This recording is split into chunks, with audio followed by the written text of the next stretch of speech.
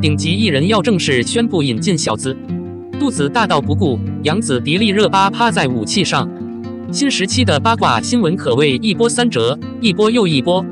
在相对较近的过去，网络上还认为顶级艺人可以正式宣布他将在1年后生孩子。这件事立刻引起了网友们的关注，大家纷纷猜测这位顶级艺人到底是谁。按照爆料人的说法，孕育后代的应该是85年代的艺人，现在还走在前列。对于这种情况，网友们立马降低了假设的程度。由于这2个地方现在媒体上的人已经很少了，很多人在评论中猜测是迪丽热巴或者杨紫，还猜测是妈妈思纯。尽管如此，网友们猜测的迪丽热巴也不是绝配，因为她并不是完全在80年代被带入这个世界的。按照网友们的不断推算，她应该是在1990年代被带入这个世界的。之所以现在大家质疑她，可能是因为迪丽热巴在录制完《公审世界级》之后，就很少参加各种锻炼和工作了。显然，这并不影响她作为顶级艺人的地位。在过去的几年里，很多人都认为迪丽热巴的中心似乎并没有完全投入工作。毕竟，在很多重要的演习中，观众都没有看到她正在录制的影视作品也变得没有以前那么有活力了。我也不知道是什么造成了挫折。要知道，对于女明星来说，最伟大的岁月就是她们的童年。如果她们不仔细考虑射击，她们可能会在很晚的时候受到影响。某些人曾嘲笑迪丽热巴早年的半退休状态。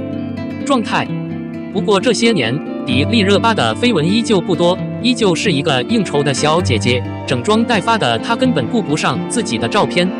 由于迪丽热巴的形象与以往不太一样，一般都是以免费的服装现身，所以给人一种怀孕的感觉。除了迪丽热巴，和她同龄的杨紫也是网友们津津乐道的对象。最近，杨紫在未来几年无疑是独一无二的。她觉得此时她对自己的职业没有那么疯狂。目前她也加入了迪丽热巴的行列，开始了兼职。而今年的杨紫却主动选择了参加春晚。如果新闻中提到的她怀孕了，那么群众应该总能看出春节的形势已经发生了明显的变化，所以我们只能静观其变。其他的顶级女星中，杨幂、赵丽颖、刘亦菲等人各占一席之地。从他们特有的商务照可以看出，他们的身材还是很好的，所以网友们并没有猜测他们怀孕了。可以想象的。不过后姐承认，现在冷季来临，再加上新冠的影响，不少大牌都开始歇息了，此时的日常装扮也没有当年那么抢眼了。过去，他们更加关注自己的幸福，所以对于这个孕瓜，网友们还是理智对待比较好。每个人都会明白，从现在起1年后，最终会有什么样的改进。02，肖战看倒雪有多精神？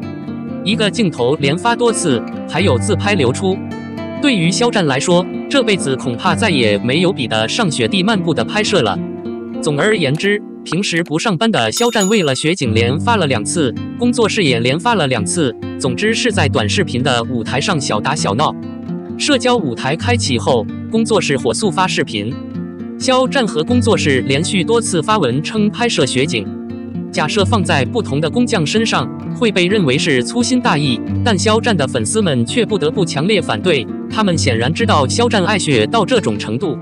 作为南方的少年，肖战和其他南方孩子一样，对雪有着非凡的兴趣。他可以面对面地漫步在雪地里，感受雪花的震撼落在他肩上，并逐渐液化。了解后发现，毛茸茸的雪花用手捏成小雪球扔出去，居然能堆成一个大雪坑。而地球上的万物都因雪的存在而披上了银装，这有着非比寻常的想象力。南方难得下雪，所以当肖战出门为雪录视频的时候，开心的是生意，更是如愿以偿的喜悦和满足。穿上外套，系上围巾，出门摸雪。虽然头发被雪打湿了，但我竟然没有决定打伞或戴帽子。一时冲动撑开了一把伞，但看看肖战发间的积雪有多厚，还真是挑战。很明显，他直接用脑袋迎向了头顶飘散的雪花，投入了更多的精力。就在肖战真正享受的时候，希望大家随时都能看到他青春的一面。肖战在没有任何人帮助的情况下摇雪花的视频中，肖战像个孩子一样对着镜头展示了不同的发展。从这一点来看，他似乎拿着一台像样的相机，而不是局外人。一大片诡异的点被镜头牢牢捕捉，一个个停住，真有种肖战发了无数张自拍的感觉。尽管录音是肖战本人发的，但录音室的录音完全是外人视角拍摄的。我们看到了肖战在雪景下的满足，看到了肖战眼中的惬意风景，也体验了肖战小时候在南方看到雪的喜悦，是一种对平淡事物轻而易举的幸福，也往往被看成是一种青春付出的感觉。我可以因为看到雪花等小事而感到幸福。我拍了自己和雪景的照片，并制作了视频。我自己并没有看到它的价值，而是为了推动这种快乐。通过这次连续5次的创业经历，让我把快乐传递给了自己。肖战有点想坚持要让大家明白他的快乐，真的很难不让人看到。与肖战有缘的2022年即将落下帷幕。对于粉丝来说，顾一夜开启了2022，有了肖战的位置。他是营地中的一抹绿色，诉说着男人的高贵与华美。于是肖战告别了2022年的结束，大片的白茫茫，诉说着肖战内心的纯洁与端庄，就像初雪的飘落，纯净而完美。据说若与他一起浇雪，今生算作白头。虽然不知道肖战下雪是从哪里来的，但是粉丝们已经多次看到了，可以说是朋友了。肖战一起洗澡了。03过年新剧扎堆搭档，刘亦菲李现进东阴家争霸湖南江苏卫视。每年临近年底，都会有很多业务上的专家，比如娱乐圈、影视圈的代表。从一个角度来看，来自不同背景的明星和艺术家被派往重要的舞台，参与跨年晚会和令人惊讶的春节庆典的录制。他们忙于带来现金、文档，无论何时，反对都是疯狂的。虽说各个重要阶段都在争分夺秒，但在新的一年伊始，都需要有个好的开端。正式报道的新节目通常会传达大量假设，他们都需要开始领头羊，赢得一个体面的开端。就决定而言，我们将认真对待主题和明星设置。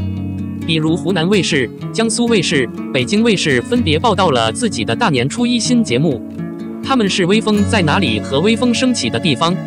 虽然网络演出舞台受到很多人的影响很大，但影视剧在星空卫视上的传播方式更上一层楼。从一个角度来说，题材和设定都能被星视看出来，这是对电视剧性质和演艺人员实力的印证。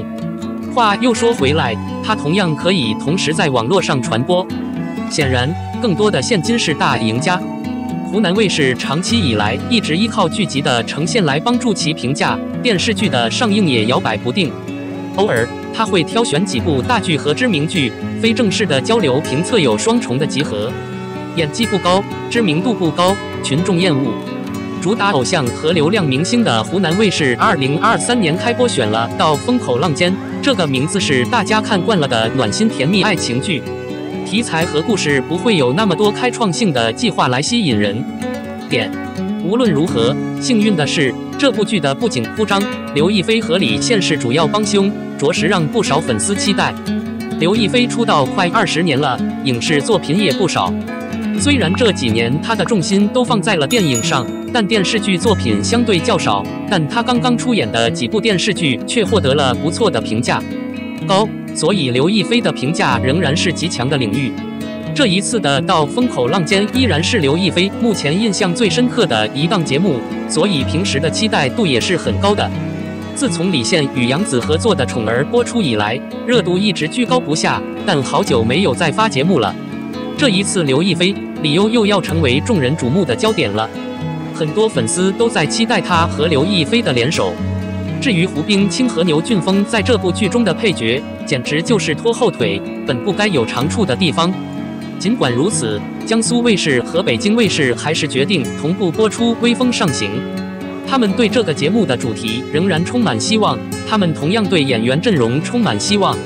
靳东和佳音虽然此时算不上年轻的流量明星，但作为中年老手，在电视剧中也有着不俗的地位。他们的颜值、气质和演技都上了网，同样让众人期待。此外，这部剧还有配角，比如田雨、杨宇的助阵，同样会增加一些看点。于是，在新的一年里，几档卫视新节目扎堆，争先恐后的围观，群众有福利。